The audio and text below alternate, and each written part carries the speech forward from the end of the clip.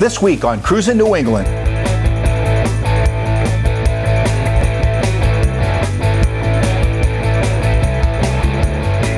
What could the Godfather, LBJ, and Coca-Cola possibly have in common? Stay tuned and you'll find out.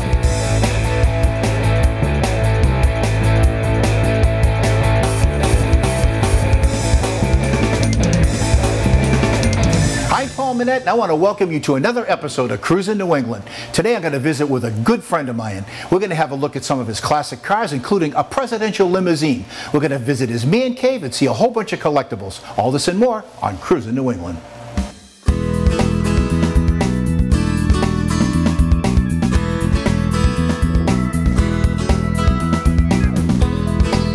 All my life I've been cruising New England, meeting great people, visiting amazing places, and discovering wonderful classic and custom car collections, nostalgic automobilia, and so much more. Come on and join our adventure. I'm Paul Manette. Let's go cruising.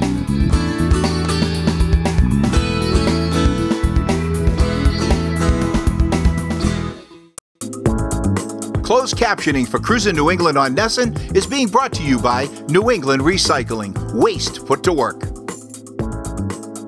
Cash for Gold, the place to sell your unwanted gold and diamonds. Where you sell your jewelry is as important as where you buy it. We at Cash for Gold are gold and diamond specialists. We will buy all size diamonds, gold chains, rings, bracelets, silver coins, and even broken jewelry. Often we pay 2 to 3 times higher than pawn shop prices. We also pay up to 90% of the daily price of both diamonds and gold. We are the original, authentic, family-run Cash for Gold and have been for over 35 years. Visit us at 527 South Broadway, Route 28 in Salem, New Hampshire.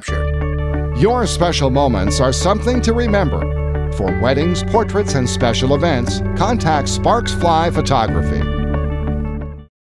Hi, I'm Jerry from Auto Rust Technicians. We've been welding and sandblasting and undercoating cars for over 35 years. If you got those problems, give us a call. Hi, I'm Jim Grundy. Many of you know me as the old original of Collector Car Insurance at Grundy. Well, today I'm here to introduce something new. We call it the Motor Vehicle Programmer MVP. MVP is designed to offer you the same great coverage with agreed value and incredible rates, not just on your collector cars, but on your daily drivers, your motorcycles, your motorhomes, your pickup trucks. If it goes over the road, we can insure it on MVP. To get a quote, call our 800 number or visit us online. I'm Dick Shappy and deal in the finest classic motor cars, cycles, and vintage parts to collectors all over the world, but we're right here in New England.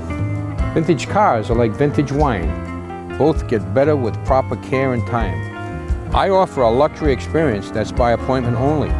So check out my website, classiccars.ws, or call me at 401-521-5333 to find your personal piece of history.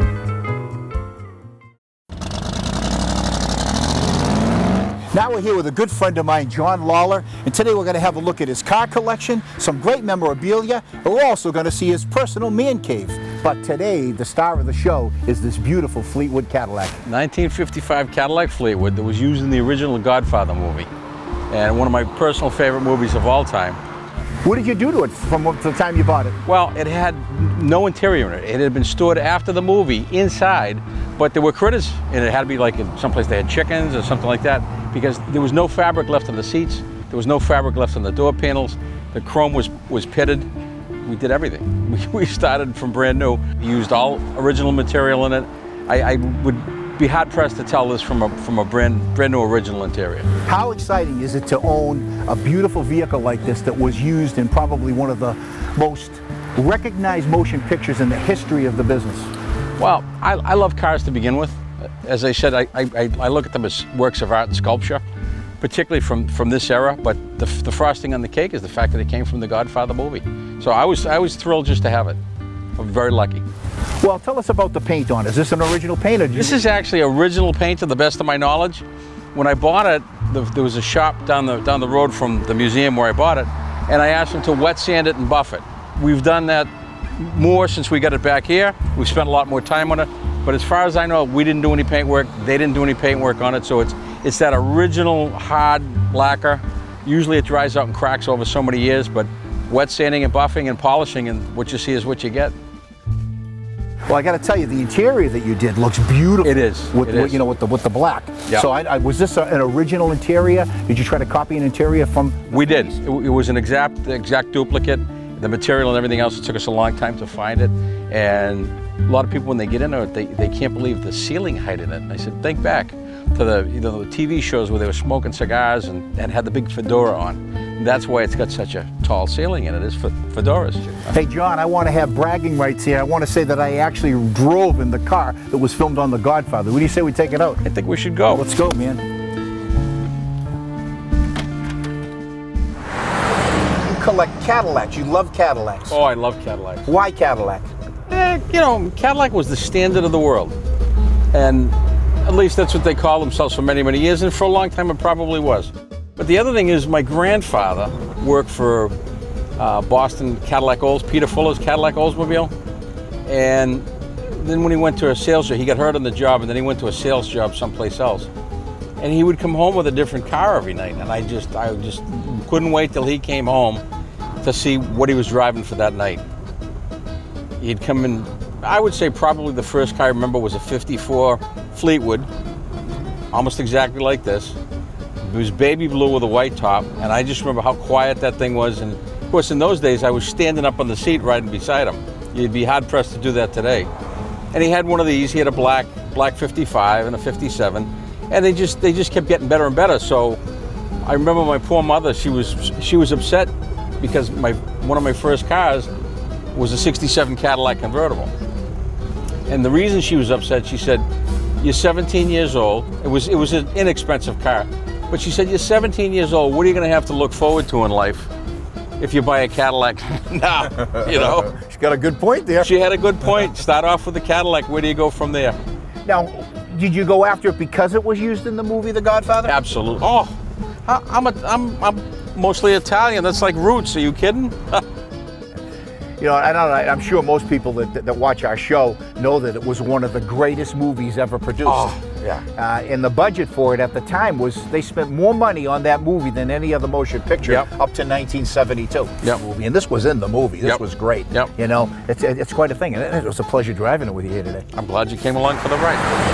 When we come back, we're going to have a look at a presidential limousine and a whole lot more, all here on Cruisin' New England.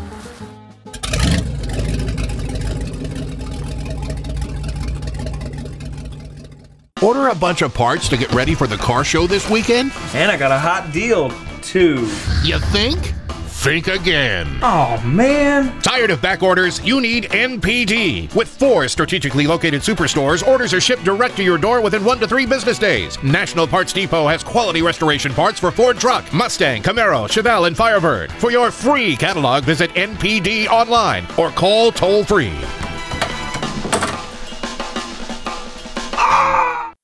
Find out what's happening. Get up-to-date information as I travel throughout New England and beyond. To get exclusive information and behind-the-scenes photos, join me on Facebook. I'm Paul Minette of Cruisin' New England at McMulkin Chevrolet. McMulkin has shipments arriving weekly of the new C7 Corvette. People from all over the country buy their Corvettes from McMulkin Chevrolet to get the highest level of value and service. McMulkin Chevrolet always has over 250 Corvettes in stock in their 3-story climate-controlled building. Remember, all roads lead to McMulkin Chevrolet. Check them out at McMulkin.net. The Thompson Auto Group. When September comes, the party begins. Cruise on over to the Big E in West Springfield, Massachusetts, September the 12th through the 28th.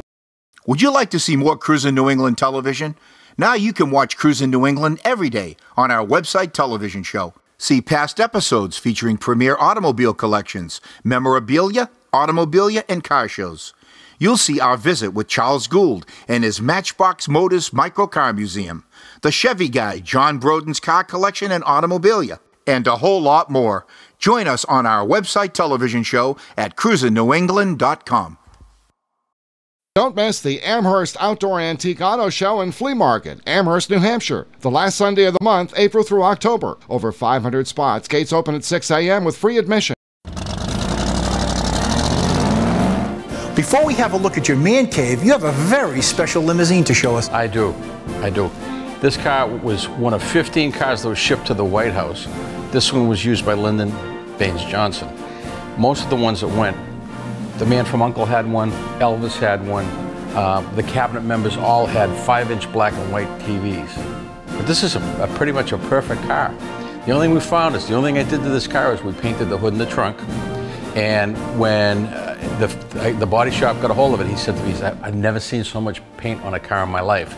Come to find out, in the old days, you could never do this today. The Secret Service used to open the doors to push the crowds back. Remember the hat pins and handbags and belt buckles? Every 5 or 6 times this car went out, they repainted the car.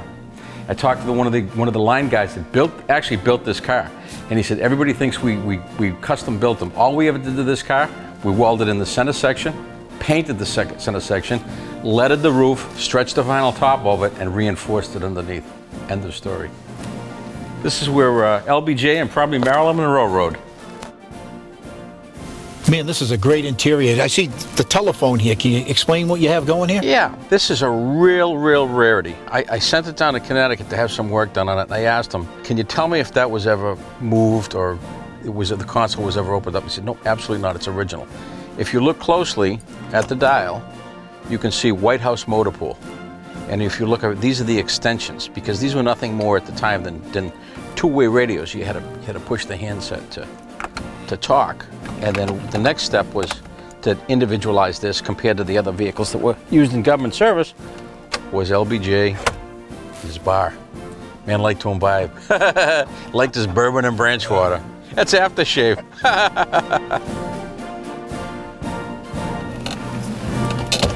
Everything was gutted from these cars when they came out of government service. They took everything. They took antennas, they left holes in the body, nothing. But they left this, which makes it very rare, you know? Well, I'd like to meet the guy that had it in between, because they took beautiful care of the car. The car's flawless. So this is one of your favorite vehicles, or I love this car. A very soft spot in my heart. It's not a traditional Cadillac. Usually, traditional Cadillacs have in those days, had their own zip code. This is the first of the really baby Cadillacs.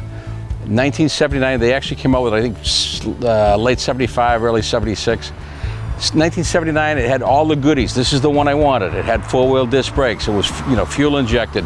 And I remember when I was a kid, and I was doing some work for Norwood Cadillac, and I would drive this car, and I would say, someday that's the car I'm gonna have. This thing was $20,000 in 1979. That's a lot of money today. It is a lot of money today. I mean, you could buy a heck of a car today for $20,000. So back then, that was a ton. Yeah.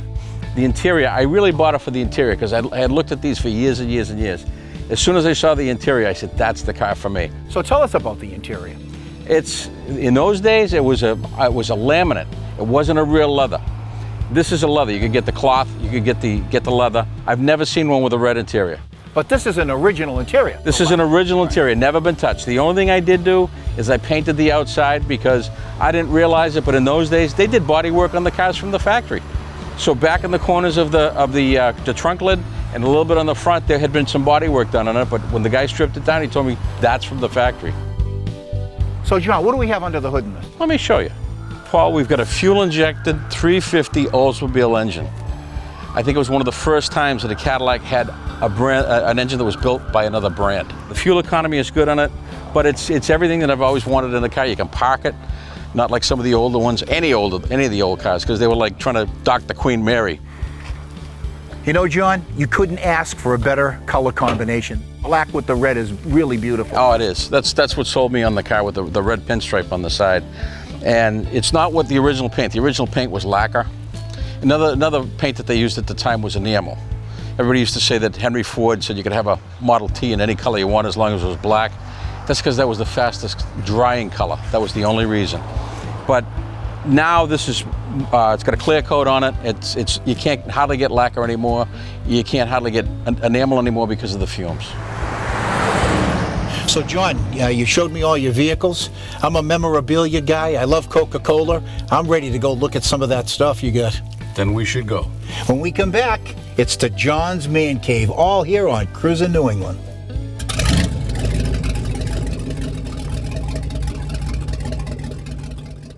Welcome to the Town Fair Tire Recognition Award Series. Each week we're going to be giving away an award to recognize a classic car owner throughout New England. I'm here with Jim Giuliano. He's the Vice President of Marketing and Advertising for Town Fair Tire. Paul, Town Fair Tire is a proud sponsor of the Recognition Award Series.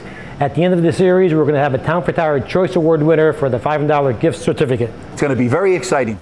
Jim, I'd like to introduce you to Stan Page and his 1969 Camaro. Stan, tell us a little bit about your car. It's a fuel-injected 327.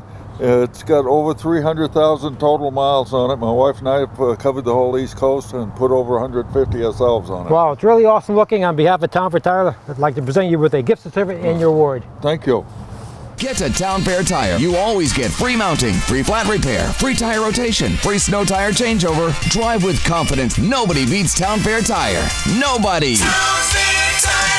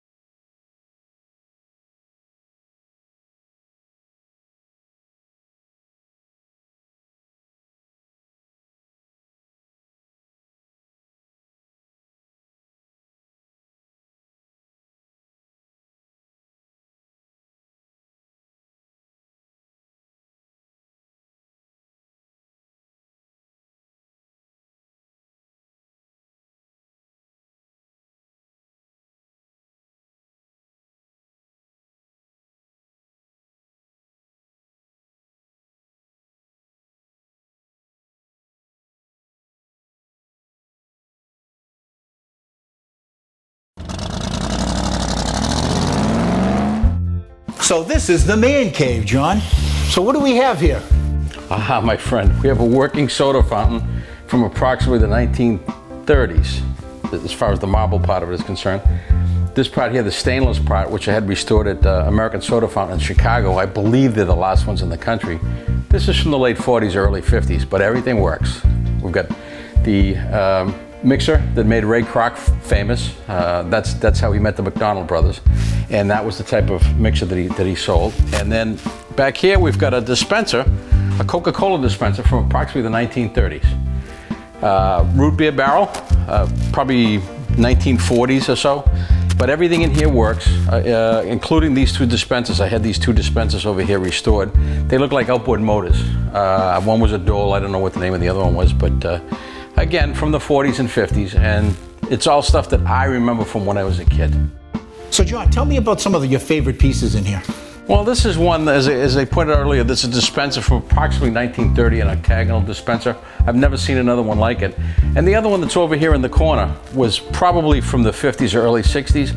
My daughters gave it to me, and it was a total train wreck. You know, John, I collect Coca-Cola, but I've never seen a Coca-Cola canoe. I hadn't either until I got a phone call from a friend of mine that said, I have something you might be interested in. And it was, he told me that it was used in a commercial in the mid-60s for Coca-Cola, and he believes that they made about a half a dozen of them. But I more recently had a friend that explained to me that it was possibly on the cover of Time Life magazine. News to me, I had never heard that. So John, I also noticed something that I've never seen before, is a Coca-Cola RC airplane. I had a buddy of mine years ago that made that for me and gave it to me for a Christmas present because of all the Coca-Cola memorabilia that we have here.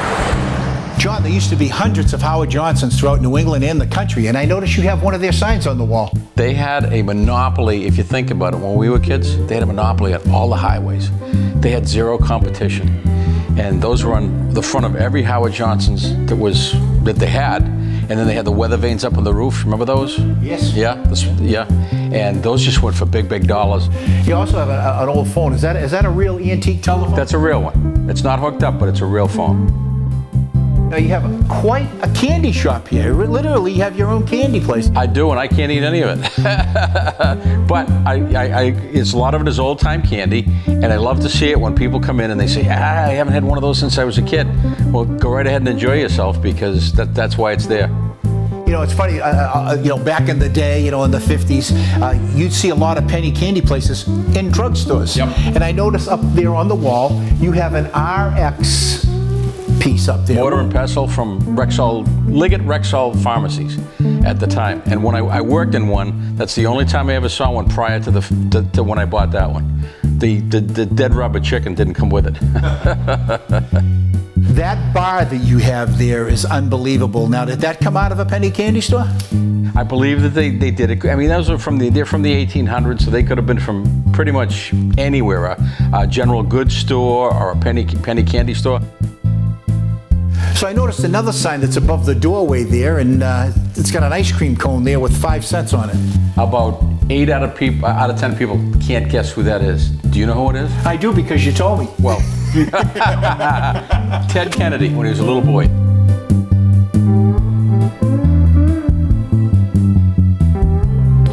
I remember, you couldn't do it today, but I remember my grandfather sending me to the store, the corner store, to buy his cigarettes, and I'd put a quarter in the machine, and I got back 2 shiny brand new pennies on a card from the machine, and that was my money. Now, what's that bronze thing that you have at the end of the bar? The spittoon? That's what I thought. Everybody needs a spittoon.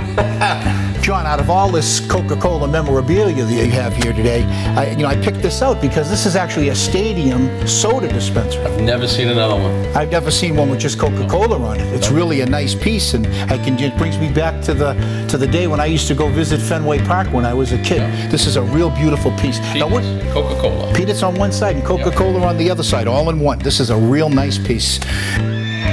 The horse. You have a horse here in the corner, and it's in mint condition. It almost looks like brand new.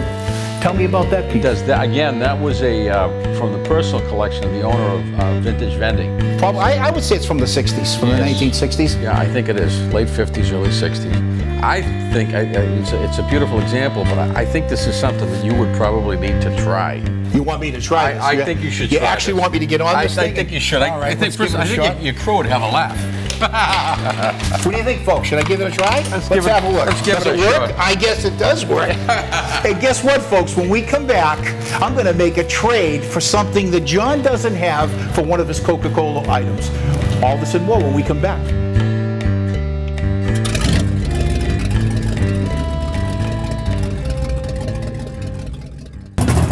Hi, my name is Neil Murley, Murley's Car Care Center. We are Southern New England's Sunoco race fuel dealer. Save on Sunoco race fuel right off Route 3 in Weymouth Heights. And good luck on the track. These are the faces of childhood food allergies. To these kids, it's not about the inconvenience of restricting peanut products and other food allergens at school or at camp. To more than 6 million of our precious children, it can be a matter of life and death. Help us keep all of our children safe. Learn to recognize allergic reactions. Know the facts about food allergies. Visit the Wood Museum of Springfield History in Springfield, Mass., home of the world's largest Indian motorcycle collection, and Springfield-built cars, like Rolls-Royce and the Duryea. Check out Cruisin New England Productions' website. You'll see updated information about our fun car show series, including the Magical Mystery Cruise, the Circle of Champions, the Super Wheel Showdown, and the Spooktacular Cruisin' Classic. Also subscribe to Cruisin New England magazine. We feature some of the hottest rides in the Northeast, along with event listings and a whole lot more. Don't miss a single issue. And if you want more information about sponsorships, advertising, or personal appearances by Paul Manette, email us at cruisenewengland@aol.com. In the market for new tires? There's only one place to go, Town Fair Tire. We beat anyone, any day. Online prices? We beat them. Wholesale clubs? Other tire dealers? We beat them. No matter what the brand or the size, Town Fair Tire will beat any price, any day. And you always get all these services free. That's why nobody beats Town Fair Tire. Nobody! Name brands at discount prices. Town Fair Tire. We're back, and John, before we went on break, we said we were going to do some bartering today. A couple of weeks ago when I saw you, you told me you'd trade me this clock if I could come up with some items that you don't have. Yes, I did. And I know you don't have any Pepsi-Cola. No, I don't. So I took this out of my collection. You're an evil man, Paul. Oh, man, I want you to get going. So anyways, I brought these collectibles for you, and including a radio, some soda stuff, and hopefully it will equal the value of this beautiful clock. Good stuff. Thank you. Works for me, my friend. Works for me too. This will end up in my garage. Excellent. I'll come visit it. How's that for a trade, folks? I got my Coca-Cola clock, and poor John's going to start collecting Pepsi-Cola. John, this is a pretty unique piece. Looks like it's from the 40s or the 50s. You're absolutely right. It's from the 1940s, they tell me. It never had all the decals put on it, and it was never used. Where you're sitting is been eaten by critters, but other than that, there's very little wear and tear in the thing. So when I spotted it at a museum, I inquired about it, and they said, well, everybody wants that. So we'll give you a shot at it if nobody else wants it, if any of the people that come in here on a regular basis. So I got a call one day. I said, are you interested? And I said, yeah, absolutely. The price was right, so here it is. But brand new, sat in the guy's basement since the 40s. Does this thing really work? Absolutely. Yeah. So what do? You put the ice in here? And dry ice. Dry ice. Yeah, dry ice. It's got a little tray on the inside, and then in the front you could also put some extra dry ice in here because you'd have to drop a block in there to keep it cold. Very little insulation in the thing. You know, if this TV thing doesn't work out for you, here's a whole nother revenue stream for you. Well, you know what? I got to see if I can ride the thing. I think you can do Let's go. Let's see. Hey, ice cream! Hey, John, I love your Cadillacs. This is the one I'm taking home. You're going to have to arm wrestle my wife. She's a killer. I had this car when I met her, and this has always been her favorite until she saw the 55 Cadillac from the Godfather movie, and then she kicked this one to the curb. So you might have a shot. Well, I hope so. So how long have you had the vehicle? I bought this in 1971. It's a 1966. I sold it for a couple of years, and then I bought it back, and it was the condition was horrendous. So then I raised a family, so it took a few years to get back into it and get it done, but I'm pretty happy with it now. It's a beautiful car. Absolutely, it's beautiful. I mean, you could take this to a show and be a winner. Yeah, I love it. I love everything about it. I love driving it. I had a number of Corvettes because you remember what it was like. 442s, GTOs, $1,500 all day long. Corvettes, you can buy any one you wanted for $2,500. As soon as I found this one with all the toys and air conditioning, I said, that's the car. So let's talk about the Corvette. Sure. They built this body style from 1963 to 1967. It came in a coupe and a convertible. What I liked about this one immediately is that these cars are hot inside. I don't know if you've ever been in one of the older ones, but they're hot. The car had factory air conditioning, and it's big enough you could refrigerate your house if you needed to. Plus, it had all the other toys, power windows and things like that. So, the older you get, the lazier you get. You want to be good to yourself. So, I like the toys. I think you were lucky that it had all the bells and whistles in this. Yeah, I was. I was very, very lucky. The wheels, the knockoff wheels that are on it, are reproductions, because the ones that I found were either prohibitively expensive or had some, curb rash on them. So I said, what's the difference? I'm going to beat them up anyway. If they're reproductions, I won't feel too awful bad about it, And I love the white. The white looks beautiful. Oh, it pops. Yeah, it just pops. Black interior. Yep, it just pops. It's just beautiful. And now, the older I get, the more I appreciate a telescopic steering wheel, Paul. I read you. Now, with the side pipes, were they an add-on, or did this come with the vehicle? This came with side pipes, right. But I got to tell you, on a long trip, they'll turn your brain to mush. So you leave it in top gear when you go someplace and pretty much leave it there. I think at some point I'm going to put a 5-speed in it, which is sacrilege to other Corvette owners, but you know what? You got to live with it too. Right. Well, it's a beautiful car. It's one of my favorite cars. I love this vehicle, a 66 Corvette. Maybe someday I'll be able to get it from. Well, I'm going to tell my wife if I get hit by a bus or go missing, call you. Okay, sounds good to me, but let's hope that doesn't happen. Thanks, I'd rather have you as my friend. All right. I want to thank my good friend John Lawlor for a great day here today, John. Paul, a pleasure. Anytime you want to come by. And I'll be back again soon. Okay, bud. I'm Paul Manette. Until next time, I'll be cruising New England.